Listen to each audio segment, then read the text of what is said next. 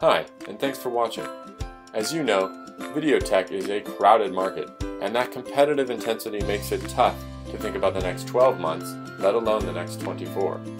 For some companies, product strategy is better executed in a contract role, where longer-term thinking can be sustained at a lower burn rate.